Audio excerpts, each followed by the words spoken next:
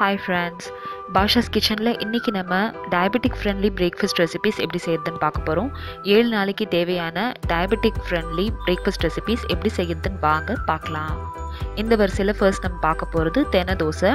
இதுக்கு 1 கிளாஸ் தென அப்புறம் 1/4 கிளாஸ் உளுந்த நல்லா கழுவிட்டு இந்த மாதிரி தண்ணியில ஊற வச்சிருங்க. ஒரு 5 மணி நேரம் இது ஊறினா போதும்.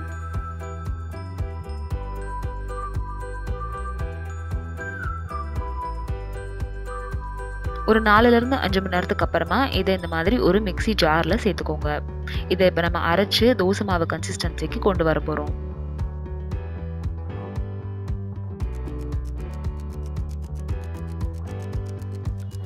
இதுல நீங்க 1/4 டீஸ்பூன் வெந்தயம் சேர்த்துக்கோங்க. தேவையான உப்பு அப்புறம் தண்ணி சேர்த்து இதை நம்ம அரைச்சுக்கலாம். இதை ஒரு பவுல்ல இந்த மாதிரி சேர்த்துடலாம். கொஞ்சமா தண்ணி விட்டு தோசை மாவு கன்சிஸ்டன்சிக்கு இதை நம்ம கொண்டு வந்தாச்சு. இப்போ இதுக்கு தாளிச்சிடலாம். இந்த தோசை கொஞ்சம் தாளிச்சு செஞ்சீங்கன்னா இந்த மாவோட பச்சை வாசனை இல்லாமல் இருக்கும். அதனால ஒரு பேன்ல கொஞ்சமா எண்ணெய் விட்டுட்டு ஜீரகம் அப்புறம் வெங்காயம் போட்டு தாளிச்சுக்கோங்க. ஒரு 2 ல இருந்து 3 நிமிஷத்துக்கு வதங்க விட்டதுக்கு அப்புறமா பச்சை மிளகாய் அப்புறம் கருவேப்பிலை வெறும் மிளகாத்தூள் சேர்த்துட்டு எல்லாத்தையும் நல்லா மிக்ஸ் பண்ணிக்கோங்க. வெறும் மிளகாத்தூளும் பச்சை மிளகாயும் உங்க காரத்துக்கு ஏத்தாப்புல இதில் நீங்க சேர்த்துக்கலாம். இப்போ இதை நம்ம அரைச்சி எடுத்து வச்சிருக்கிற மாவில் சேர்த்துட்டீங்க அப்படின்னா நம்மளோட தென தோசை மாவு பேட்டர் ரெடி ஆயிடுச்சு. ஒரு நான்ஸ்டிக் பேனை நல்லா கிரீஸ் பண்ணிட்டு இந்த மாதிரி இதை ஊற்றிக்கோங்க. இந்த தென தோசை நம்மளுக்கு டேஸ்டியாக இருக்கும் சாப்பிட்றதுக்கு. இதுக்கு நீங்கள் தக்காளி சட்னி அப்படி இல்லைன்னா தேங்காய் சட்னி ப்ரிப்பேர் பண்ணிக்கோங்க. கொஞ்சம் பச்சை மிளகாவும் கொஞ்சம் காரமும் சேர்த்திங்கன்னா உங்களுக்கு அந்த மாவோட டேஸ்ட் வராது. அதே மாதிரி கொஞ்சம் கிறிஸ்பியாக வேணும் அப்படின்னு நினைக்கிறவங்க இந்த ஸ்டேஜில் கொஞ்சம் ரைஸ் ஃப்ளாரும் சேர்த்து நீங்கள் மிக்ஸ் பண்ணிக்கலாம். கொஞ்சமாக எண்ணெய் விட்டு 2 பக்கமும் லோ ஃப்ளேமில் வேக வச்சு எடுத்துக்கலாம். அவ்வளோதான், நம்மளோட தென தோசை தயாராகிடுச்சு. ஸோ இந்த தோசை பார்த்தீங்கன்னா மில்லட்ஸில் செஞ்சது அப்படின்றதுனால வீட்டில் பெரியவங்களுக்கு சுகர் இருக்குது அப்படின்னா இந்த தோசை கண்டிப்பாக அவங்களுக்கு செஞ்சு கொடுங்க. டெய்லி சாப்பிட்ற இட்லி தோசையோட இது கொஞ்சம் டிஃப்ரெண்ட்டாகவும் நல்லா அவங்களுக்கு ஹெல்த்தியாகவும் இருக்கும். இந்த ரெசிபி நீங்களும் செஞ்சு பார்த்துட்டு உங்களுக்கு எப்படி வந்துச்சு அப்படின்றத நான் கமெண்ட் செக்ஷனில் சொல்லுங்கள். இந்த ரெசிபி உங்களுக்கு பிடிச்சிருந்துச்சுன்னா இந்த வீடியோக்கு ஒரு லைக் கொடுங்க. அடுத்து நம்ம பார்க்க போகிறது உளுந்து தோசை. இந்த தோசையை நம்ம ஃபெர்மெண்ட் பண்ண வேண்டிய அவசியம் இல்லை. இன்ஸ்டண்ட்டாக அரைச்சு அப்படியே நம்ம செஞ்சிடலாம். இதுக்கு நான் 2 கிளாஸ் உளுந்த ஒரு 4 ல இருந்து 5 மணி நேரத்துக்கு இந்த மாதிரி தண்ணியில் ஊற வச்சிருந்தேன். நல்லா இப்போ ஊறி நம்மளுக்கு உளுந்து உப்பி இருக்கு. இதை ஒரு மிக்ஸி ஜாரில் சேர்த்துக்கோங்க. தேவையான அளவு உப்பு சேர்த்துட்டு கொஞ்சமாக தண்ணி விட்டு இதை நம்ம அரைச்சி எடுத்து வச்சுக்கலாம்.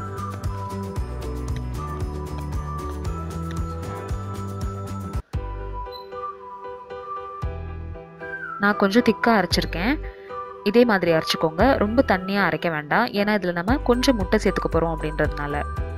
அடுத்ததாக கொஞ்சம் தண்ணி விட்டுட்டு இதில் நான் பனக்கல்கண்டை இந்த மாதிரி அரைச்சி இதில் சேர்த்துக்கிறேன். பனக்கல்கண்டு உங்ககிட்ட இல்லைன்னா நீங்கள் வெறும் சர்க்கரை இல்லாட்டினா வெல்லமும் சேர்த்துக்கலாம். இது கொஞ்சம் இனிப்பாக இருக்கும் இந்த தோசை.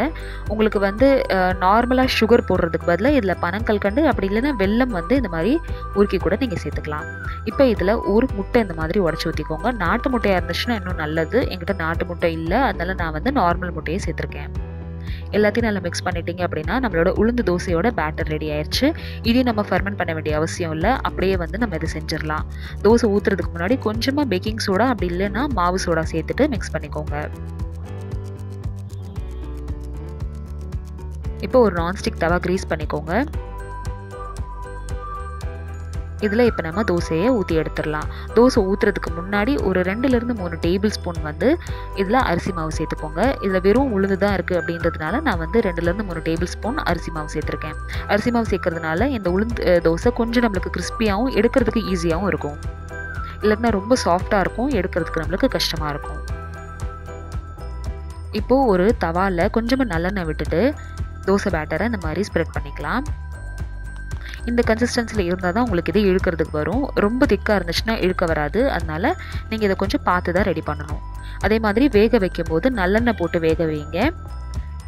ஹை ஃப்ளேம்லேயோ மீடியம் ஃப்ளேம்லேயோ வேக வைக்காமல் லிட் க்ளோஸ் பண்ணி லோ ஃப்ளேமில் வேக வைங்க. கரெக்டாக ஒரு 4 ல இருந்து 5 நிமிஷத்தில் இது நம்மளுக்கு வெந்துடும். பாருங்கள் தோசை எவ்வளோ சாஃப்டாக இருக்குன்னு. நீங்கள் இந்த அரிசி மாவு சேர்க்கலைன்னா இன்னும் தோசை ரொம்ப சாஃப்ட் ஆயிரும்.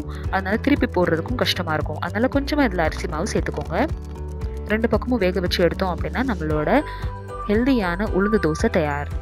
இந்த உளுந்து தோசை உங்கள் வீட்டில் இருக்கிற பெரியவங்களுக்கு சின்னவங்களுக்கு எல்லாருக்குமே நீங்கள் கொடுக்கலாம். ரொம்ப ஹெல்தியான இது ஒரு பிரேக்ஃபாஸ்ட் ரெசிபி. கண்டிப்பாக செஞ்சு பார்த்துட்டு உங்களுக்கு எப்படி வந்துச்சுன்றது இந்த கமெண்ட் செக்ஷனில் சொல்லுங்கள். இந்த ரெசிபி உங்களுக்கு பிடிச்சிருந்துச்சுன்னா இந்த வீடியோக்கு ஒரு லைக் கொடுங்க. என்னோட சேனலை ஃபர்ஸ்ட் டைம் பார்க்குறீங்கன்னா கண்டிப்பாக சப்ஸ்கிரைப் பண்ணுங்கள். இதே மாதிரி என்கிட்ட இருக்கிற பாக்கி இருக்கிற உளுந்து தோசையும் நான் போட்டு எடுத்துடுறேன். பாருங்கள் இவ்வளோ நல்லா வெந்திருக்குன்னு. இந்த மாதிரி மேலே வந்து உங்களுக்கு தோசை வந்து வேகும் போது நம்மளுக்கு தெரிஞ்சிரும். இந்த மாதிரி இருக்கும். இந்த ரெசிபியும் உங்கள் வீட்டில் இருக்க பெரியவங்களுக்கு கண்டிப்பாக செஞ்சு கொடுங்க. அண்ட் உங்களுக்கு இந்த தோசையில் நீங்கள் சர்க்கரையோட அளவு உங்களோட டேஸ்ட்டுக்கு ஏற்றாப்புல அட்ஜஸ்ட் பண்ணிக்கலாம். அடுத்து நம்ம பார்க்க போகிறது மசாலா ஓட்ஸ். யூஸ்வலாக மசாலா ஓட்ஸ் வந்து நிறைய பேர் பேக்கெட்டில் வாங்கி செய்வாங்க. ஆனால் நம்ம வந்து மசாலா ஓட்ஸை வீட்டிலையே ரொம்ப சீக்கிரமாக ஈஸியாக ப்ரிப்பேர் பண்ணிடலாம். அதுக்கு இந்த மாதிரி ஒரு ரோல்டு ஓட்ஸ் கப் எடுத்துக்கோங்க. ஒரு 1/2 கப் ரோல்டு ஓட்ஸ் எடுத்து அதை வந்து ட்ரை ரோஸ்ட் பண்ணி எடுத்து வச்சுக்கலாம். இதுக்கு நீங்கள் நார்மல் ஓட்ஸும் யூஸ் பண்ணிக்கலாம். என்கிட்ட ரோல்டு ஓட்ஸ் இருக்குன்றதுனால நான் அதில் சேர்த்துக்கிறேன். அதை 2 டீஸ்பூன் வேர்க்கடலை சேர்த்துட்டு அதையும் நல்லா ட்ரை ரோஸ்ட் பண்ணி எடுத்துக்கலாம். ஒரு 2லேருந்து 3 நிமிஷத்தில் ட்ரை ரோஸ்ட் பண்ணி இந்த அளவுக்கு ப்ரௌன் ஆயிடணும். அதுக்கப்புறமா இதை எடுத்து ஒரு பிளேட்டில் தனியாக வச்சுருங்க. ஒரு பேனில் கொஞ்சமாக எண்ணெய் விட்டுட்டு ஜீரகம் போட்டு தாளிச்சிட்டு தேவையான வெங்காயம் சேர்த்துக்கலாம்.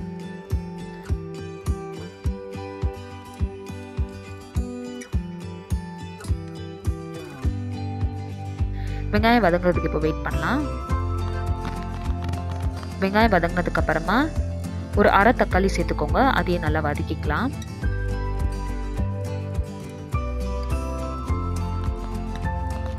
இப்போ இதில் கொஞ்சமாக மஞ்சத்தூள் அப்புறம் கொஞ்சம் கலந்தத்தூள் சேர்த்துக்கோங்க. கலந்தத்தூள் இல்லைன்னா வெறும் மிளகாத்தூள் அப்புறம் தனியாத்தூள் சேர்த்துட்டு எல்லாத்தையும் நல்லா இந்த மாதிரி வதக்கிக்கலாம். இப்போ இதில் நம்ம ட்ரை ரோஸ்ட் பண்ணி எடுத்து வச்சிருக்கிற ஓட்ஸை சேர்த்துட்டு கொஞ்சமாக கொத்தமல்லி அப்புறம் புதினா சேர்த்துக்கோங்க. எல்லாத்தையும் நல்லா மிக்ஸ் பண்ணிவிட்டு இந்த ஓட்ஸை இப்போ நம்ம வேக வைக்க போகிறோம். ஓட்ஸ் வேகிறதுக்கு ஒரு கிளாஸ் தண்ணி அளவுக்கு நான் இதில் ஊற்றினேன். இது வந்து ரோல்டு ஓட்ஸ் அப்படின்றதுனால கொஞ்சம் ஒரு 10 மினிட்ஸ் ஆச்சு இந்த ஓட்ஸ் வந்து வேகிறதுக்கு. தேவையான உப்பு சேர்த்துட்டு இந்த அளவு தண்ணி சேர்த்துட்டு ஒரு 5லேருந்து 6 நிமிஷத்துக்கு ஃபுல் ஃப்ளேமில் நீங்கள் இதை கொதிக்க விடணும்.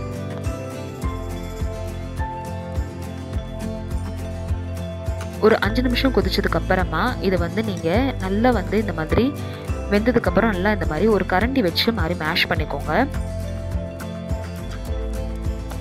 தண்ணி ட்ரெயின் ஆயிடுச்சு அப்படின்னா நம்மளோட மசாலா ஓட்ஸ் தயார். ஸோ கடையில் வாங்கி கொடுக்குற அந்த மசாலா ஓட்ஸ் பேக்கெட் மாதிரியே இந்த மசாலா ஓட்ஸும் வரும். கண்டிப்பாக ட்ரை பண்ணி பார்த்துட்டு உங்களுக்கு எப்படி வந்துச்சுன்றது சொல்லுங்கள். இது ஒரு ஃபுல்ஃபில்லிங்கான பிரேக்ஃபாஸ்ட் ரெசிபி. ஸோ டயபெட்டிக் பேஷண்ட்ஸ்க்கு ஓட்ஸ் கண்டிப்பாக சாப்பிடணும் அப்படின்றது நிறைய பேர் சொல்லுவாங்க. ஆனால் ஓட்ஸே வந்து இந்த மாதிரி செஞ்சு கொடுங்க, கண்டிப்பாக அவங்க விரும்பி சாப்பிடுவாங்க. இந்த ரெசிபி உங்களுக்கு பிடிச்சிருந்துச்சுன்னா இந்த வீடியோக்கு லைக் கொடுங்க. என்னோட சேனலை ஃபர்ஸ்ட் டைம் பார்க்குறீங்கன்னா கண்டிப்பாக சப்ஸ்கிரைப் பண்ணுங்கள். அடுத்து நம்ம பார்க்க போகிறது கோதுமை தோசை. யூஸ்வலாகவே கோதுமை தோசை ரொம்ப விழுவிழுன்னு மாவாக இருக்கும். ஆனால் கிறிஸ்பியான கோதுமை தோசை எப்படி செய்யறதுன்னு தான் பார்க்க போகிறோம். இதுக்கு ஒரு கப்பில் 3/4 கப் வந்து கோதுமை எடுத்துகிட்டு சின்ன கப்பில் 1 கப் ரவை அப்புறம் சின்ன கப்பில் எந்த கப்பில் ரவை எடுத்துருக்கீங்களோ அதே கப்பில் அளந்து அரிசி மாவு சேர்த்துட்டு கொஞ்சமாக ஜீரகம் சேர்த்துக்கோங்க. அந்த கோதுமையோட பிளாண்டான டேஸ்ட் போகிறதுக்காக வெறும் மிளகாத்தூள் அப்புறம் உப்பு சேர்த்துக்கோங்க. வெறும் மிளகாத்தூள் உங்களோட காரத்துக்கு ஏற்றாப்புல இதில் நீங்கள் சேர்த்துக்கலாம். எல்லாத்தையும் நல்லா மிக்ஸ் பண்ணிவிட்டு கொஞ்சம் கொஞ்சமாக தண்ணி விட்டு இது நம்ம வந்து ரவை தோசை கன்சிஸ்டன்சிக்கு கொண்டு வர போகிறோம். நார்மல் தோசை பேட்டரோட கொஞ்சம் தண்ணியாக இதை வந்து நீங்கள் கரைச்சிக்கணும். அப்போ தான் நம்மளுக்கு இந்த தோசை இழுக்கிறதுக்கும் நல்லா வரும், அதே மாதிரி கிறிஸ்பியாகவும் இருக்கும். கொஞ்சம் டேஸ்ட்டுக்கு 4லேருந்து 5 பூண்டு பல்லு சேர்த்துக்கோங்க. அப்புறம் கொஞ்சம் கருவேப்பிலை இல்லை கொத்தமல்லி சேர்த்துக்கலாம். நான் இங்கே கருவேப்பிலை மட்டும் சேர்த்துருக்கேன். இது ஒரு 15 மினிட்ஸ்க்கு அப்படியே வச்சுருங்க. ஒரு 15 to 20 மினிட்ஸ்க்கு அப்புறமா ஒரு தவா இந்த மாதிரி க்ரீஸ் பண்ணிக்கோங்க. அதில் ரவை தோசை ஊற்றுற மாதிரி இந்த மாதிரி பாரிங் கன்சிஸ்டன்சியில் நம்மளோட கோதுமை தோசையை நம்ம ஊற்றணும். இந்த மாதிரி கோதுமை தோசை ஊற்றுனீங்கன்னா தான் நம்மளுக்கு தோசை வந்து நல்லா கிறிஸ்பியாகவும் நல்லா டேஸ்டியாகவும் வரும். கொஞ்சம் மாவாக இருந்துச்சு அப்படின்னா நடுவிலலாம் வேகாமல் ஒரு மாதிரி விழுவிழு நம்மளுக்கு வந்து கோதுமை தோசை வரும். அதனால கோதுமை தோசையை நல்லா வந்து நம்மளுக்கு தண்ணியாக கரைச்சிட்டு இந்த மாதிரி பாரிங் கன்சிஸ்டன்சியில் ஊற்றி எடுத்தீங்க அப்படின்னா சூப்பர் டெலிஷியஸான நம்மளோட கோதுமை தோசை தயாராகும். எவ்வளோ கிறிஸ்பியாகவும் எவ்வளோ டேஸ்டியாகவும் இருக்குன்னு பார்க்குறதுக்கே சாப்பிடணும் போல இருக்கும். அந்த அளவுக்கு இந்த தோசை வந்து நம்மளுக்கு டேஸ்டியாக வரும். இந்த தோசைக்கு இன்றைக்கி நான் வந்து வேர்க்கடலை சட்னி செஞ்சுருக்கேன். நீங்களும் உங்கள் வீட்டில் இருக்கிற பெரியவங்களுக்கு இந்த மாதிரி கோதுமை தோசை செஞ்சு கொடுத்துட்டு உங்களுக்கு எப்படி வந்துச்சு அப்படின்றத நான் கமெண்ட் செக்ஷனில் சொல்லுங்கள். இந்த மாதிரி ஒரு கிறிஸ்பியான கோதுமை தோசை செஞ்சு கொடுத்தீங்க அப்படின்னா சாதா தோசையே வேணாம் அப்படின்னு சொல்லிடுவாங்க. அந்த அளவுக்கு இந்த தோசை வந்து நல்ல டேஸ்டியாகவும் நல்ல சூப்பராகவும் இருக்கும்.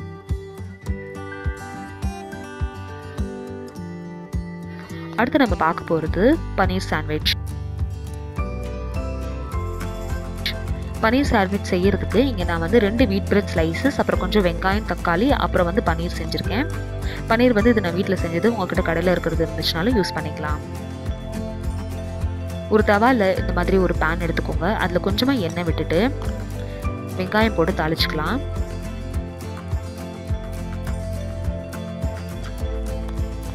வெங்காயம் வதங்கினதுக்கப்புறமா இதில் வந்து தக்காளி சேர்த்துடலாம்.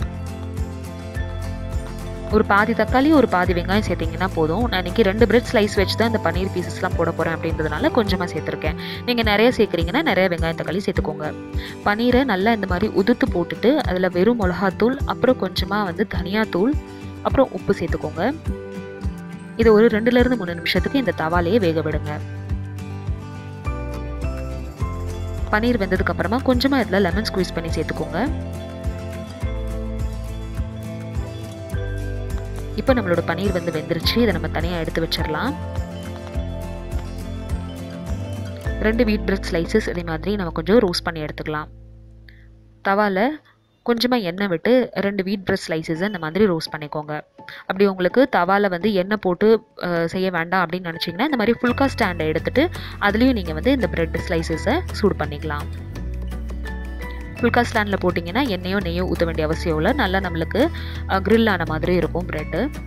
ஸோ டேஸ்ட்டும் வந்து இதில் பார்த்தீங்கன்னா நல்லாயிருக்கும். அவ்வளோதான், நம்மளோட பிரெட் ஸ்லைசஸ் ரெடி ஆயிடுச்சு. இப்போ இதுக்கு நடுவில் நம்மளோட பன்னீரை வச்சிட்டோம் அப்படின்னா நம்மளோட பன்னீர் சாண்ட்விச் தயாராகிடும். இந்த ரெசிபியும் வந்து பார்த்தீங்கன்னா நல்ல ஃபுல்ஃபில்லிங்காக இருக்கும். டெய்லி சாப்பிட்ற இட்லி, தோசை, உப்புமா, அப்புறம் பொங்கலோட இது கொஞ்சம் டிஃப்ரெண்ட்டாகவும் நல்ல ஹெல்த்தியாகவும் இருக்கும். கண்டிப்பாக செஞ்சு கொடுத்துட்டு உங்களுக்கு எப்படி வந்துச்சுன்றதை நான் கமெண்ட் செக்ஷனில் சொல்லுங்கள். இந்த எல்லா ரெசிபீஸ்லையும் உங்களுக்கு எந்த ரெசிபி ரொம்ப பிடிச்சிருந்தது அப்படின்றத இந்த கமெண்ட் செக்ஷனில் கண்டிப்பாக சொல்லுங்கள். அடுத்து நம்ம பார்க்க போகிறது ராகி தோசை, இல்லை ராகி முட்டை தோசை அப்படின்னு சொல்லலாம். இந்த ராகி தோசை ப்ரிப்பேர் பண்ணுறதுக்கு நம்ம வந்து கொஞ்சமாக வந்து இதுக்கு ஓட்ஸ் அப்புறம் அவலை வந்து ட்ரை ரோஸ்ட் பண்ணி எடுத்துக்கோங்க. வெறும் ராகி மாவில் நீங்கள் தோசை செஞ்சீங்க அப்படின்னா நல்லாவே இருக்காது. ஸோ அதுக்காக தான் இந்த ஓட்ஸ் அப்புறம் வந்து அவல் வந்து நம்ம இந்த மாதிரி ட்ரை ரோஸ்ட் பண்ணி அரைச்சி அதில் நம்ம சேர்த்துக்க போகிறோம். ட்ரை ரோஸ்ட் பண்ணி ஆறுனதுக்கப்புறமா இதை ஒரு பிளெண்டரில் சேர்த்துட்டு ஒரு 2லேருந்து 3 காஞ்ச வத்தல், கொஞ்சமாக ஜீரகம், அப்புறம் கொஞ்சம் மிளகு, கொஞ்சமாக கருவேப்பிலை சேர்த்து இதை நம்ம அரைச்சி வச்சுக்கலாம். இப்போ ஒரு பவுலில் ராகி மாவு சேர்த்துக்கோங்க. 1 கப் ராகி மாவுக்கு இங்கே நம்ம ஒரு 2லேருந்து 3 டேபிள் ஸ்பூன் கோதுமை மாவு, அப்புறம் எடுத்து வச்சுருக்க ஓட்ஸ், அப்புறம் வந்து அவலோட மாவு, அப்புறம் தோசை கிறிஸ்பி ஆகிறதுக்கு கொஞ்சமாக இதில் ரைஸ் ஃப்ளவர் சேர்த்துட்டு எல்லாத்தையும் நல்லா மிக்ஸ் பண்ணிக்கலாம். தேவையான உப்பு அப்புறம் ஜீரகம் சேர்த்துக்கோங்க. கருவேப்பிலை சேர்த்துட்டு கொஞ்சமாக தண்ணி விட்டு இதை நம்ம மாவு கன்சிஸ்டன்சிக்கு கொண்டு வரணும். என்கிட்ட இங்கே வந்து பழைய சாதத்தோட பேஸ்ட் கொஞ்சம் இருக்குது. ஸோ நான் அதையும் சேர்த்துக்கிறேன். உங்ககிட்ட இல்லைன்னா நீங்கள் அதை சேர்த்துக்க வேண்டாம், இது ஆப்ஷனல் தான். இப்போ இதில் தண்ணி ஊற்றிட்டு எல்லாத்தையும் நல்லா லம்ஸ் இல்லாமல் மிக்ஸ் பண்ணிக்கோங்க. நம்மளோட பேட்டர் ரெடி ஆயிடுச்சு. இந்த தோசையை நம்ம வந்து இன்ஸ்டண்ட்டாக ஊற்றிடலாம். ஸோ ஒரு 5லேருந்து 10 நிமிஷத்தில் மாவு ரெடி பண்ணிவிட்டு உடனே நம்ம வந்து தோசையை ஒரு 15 மினிட்ஸ்க்கு அப்புறமா ஊற்ற ஆரம்பிச்சிடலாம். ஒரு 15 நிமிஷத்துக்கு அப்புறமா ஒரு தவா கிரீஸ் பண்ணிவிட்டு அதில் இந்த மாதிரி ராகி தோசையை ஊற்றிடுங்க. உங்களுக்கு முட்டை தோசை வேண்டாம் அப்படின்னு நினச்சிங்கன்னா இப்படியே நீங்கள் சூடு பண்ணியும் சாப்பிட்லாம். நான் வந்து யூஸ்வலாகவே ராகி தோசை செய்யும்போது அதில் வந்து முட்டை உடச்சி ஊற்றிடுவேன். ஸோ அதை கொஞ்சம் நல்லா டேஸ்டியாகவும் நல்ல அது வந்து ராகி தோசை மாதிரியே இருக்காது, நல்ல டிஃப்ரெண்ட்டாகவும் இருக்கும். ஸோ ஒரு முட்டை உடச்சி ஊற்றிட்டு தேவையான பெப்பர் அப்புறம் உப்பு சேர்த்துக்கோங்க.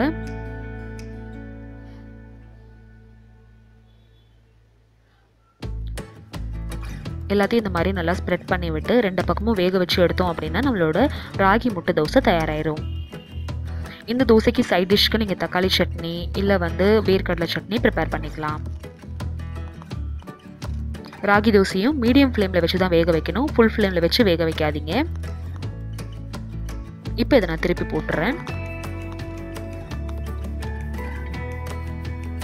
இவ்வளோ சூப்பராக நம்மளோட ராகி தோசை தயாராகிடுச்சு பாருங்கள். இந்த ரெசிபியும் ஒரு ஹெல்தியான ஆப்ஷன். ஸோ டயபெட்டிக் பேஷண்ட்ஸ் உங்கள் வீட்டில் இருக்காங்க அப்படின்னா ராகி தோசை இந்த மாதிரி கண்டிப்பாக செஞ்சு பாருங்கள், அவங்களுக்கு ரொம்ப பிடிக்கும். இந்த டயபெட்டிக் சீரீஸ் பிரேக்ஃபாஸ்ட் ரெசிபீஸில் இன்னும் என்ன பிரேக்ஃபாஸ்ட் ரெசிபீஸ் ஆட் பண்ணலாம் அப்படின்ற உங்களுக்கு சஜஷனும் எனக்கு கீழே கமெண்ட் பாக்ஸில் சொல்லுங்கள். இந்த தோசைக்கு நான் ஏற்கனவே சொன்ன மாதிரி இன்றைக்கி நான் வந்து தக்காளி சட்னி ப்ரிப்பேர் பண்ணியிருக்கேன். நீங்களும் செஞ்சு பார்த்து கொடுத்துட்டு உங்களுக்கு எப்படி வந்துச்சு அப்படின்றத நான் கமெண்ட் செக்ஷனில் சொல்லுங்கள். இந்த ரெசிபி உங்களுக்கு பிடிச்சிருந்துச்சுன்னா இந்த வீடியோக்கு ஒரு லைக் கொடுங்க. என்னோட சேனலை ஃபர்ஸ்ட் டைம் பார்க்குறீங்கன்னா கண்டிப்பாக சப்ஸ்கிரைப் பண்ணுங்கள். அடுத்து நம்ம பார்க்க போகிறது அடை தோசை. அடை தோசை கரெக்டான அளவில் போட்டோம் அப்படின்னா நல்ல டேஸ்டியாகவும் நல்ல டெலிஷியஸாகவும் செய்யலாம். எப்படி செய்கிறதுன்னு பார்க்க போகிறோம் வாங்க. இதுக்கு நான் 3/4 கிளாஸ் வந்து இட்லி அரிசி இல்லை நம்ம சாப்பாட்டு அரிசி எடுத்துக்கோங்க. 1 கிளாஸ் கடலைப்பருப்பு எடுத்திருக்கேன். எந்த கிளாஸில் கடலைப்பருப்பு எடுக்கிறீங்களோ அதில் வந்து 1/4 கிளாஸ் தோரம்பருப்பு, 1/4 கிளாஸ் பாசிப்பருப்பு, அப்புறம் 1/4 கிளாஸ் உளுந்தம்பருப்பு சேர்த்துக்கோங்க.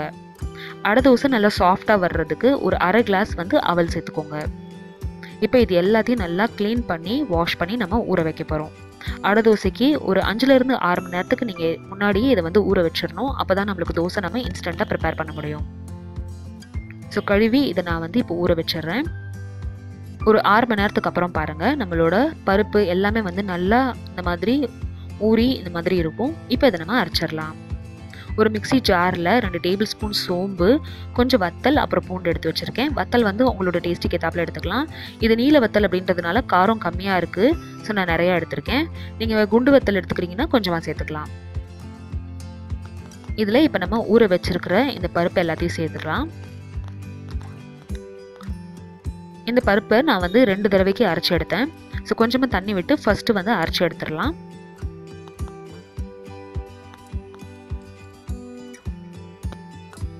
இதே மாதிரி பாக்கி பருப்பையும் அரைச்சி எடுத்துக்கோங்க. இப்போ இதில் கொஞ்சம் பெருங்காயத்தூள், அப்புறம் தேவையான அளவு உப்பு சேர்த்துட்டு இதை நம்ம அரைச்சி எடுத்து வச்சுக்க போகிறோம். ஏன்னா இதில் நிறைய பருப்பு சேர்த்துருக்கோம் அப்படின்றதுனால பெருங்காயத்தூள் கண்டிப்பாக சேர்த்துக்கோங்க.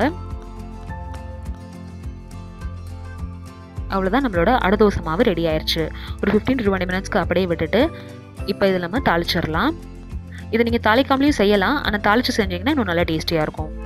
கொஞ்சமாக எண்ணெய் விட்டு வெங்காயம் போட்டு தாளிச்சிக்கோங்க. ஃபஸ்ட்டு வெங்காயத்தை ஒரு 3லேருந்து 4 நிமிஷத்துக்கு வதங்க விடுங்க. வெங்காயம் வதங்கினதுக்கப்புறமா கொஞ்சமாக கருவேப்பிலை சேர்த்துட்டு அதையும் நல்லா வதக்கிக்கலாம்.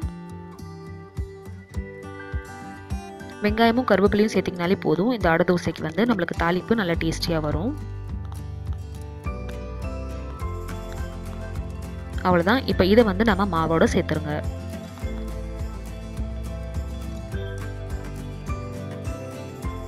மாவோடு சேர்த்துட்டு இன்ஸ்டண்ட்டாக நம்ம தோசை ஊற்றுறதுக்கு ஸ்டார்ட் பண்ணிடலாம்.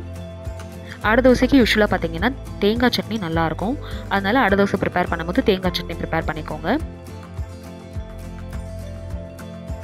தோசை ஊற்றிட்டு நடுவில் கொஞ்சம் இந்த மாதிரி இப்படி பண்ணிவிட்டு அதில் வந்து நம்ம எண்ணெய் ஊற்றணும் அப்படின்னா நடுவுலேயும் நம்மளோட தோசை வந்து நல்லா கிறிஸ்பியாக வரும். இதுக்கு நான் இன்றைக்கி கடலெண்ணெய் ஊற்றிருக்கேன். உங்களுக்கு வேணும்னா நல்லெண்ணையும் ஊற்றிக்கலாம்.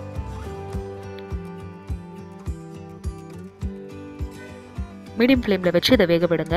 யூஸ்வலாக செய்கிற தோசையோட இது ஒரு 2லேருந்து 3 நிமிஷத்துக்கு எக்ஸ்ட்ரா ஆகும். பாருங்கள், நம்மளோட அடை தோசை இவ்வளோ சூப்பராக ரெடி ஆயிருக்குன்னு. இதே மாதிரி அடை தோசை ரெசிபி நீங்களும் செஞ்சு பார்த்து கொடுங்க. அண்ட் உங்களுக்கு எப்படி வந்துச்சு அப்படின்றத நான் கமெண்ட் செக்ஷனில் சொல்லுங்கள். இதே மாதிரி இட்லி தோசை இல்லாத 10 வகையான பிரேக்ஃபாஸ்ட் ரெசிபிஸ் உங்களுக்கு வேணும்னா கீழே டிஸ்கிரிப்ஷன் பாக்ஸில் லிங்க் பாருங்கள். இந்த எல்லா ரெசிபீஸிலும் உங்களுக்கு இது ரொம்ப பிடிச்சிருந்தது அப்படின்றதையும் எனக்கு கமெண்ட் செக்ஷனில் சொல்லுங்கள். இந்த வீடியோ உங்களுக்கு பிடிச்சிருந்துச்சுன்னா இந்த வீடியோக்கு ஒரு லைக் கொடுங்க. என்னோட சேனலை ஃபர்ஸ்ட் டைம் பார்க்குறீங்கன்னா கண்டிப்பாக சப்ஸ்கிரைப் பண்ணுங்கள். தேங்க்யூ ஸோ மச் ஃபார் வாட்சிங். பாய்.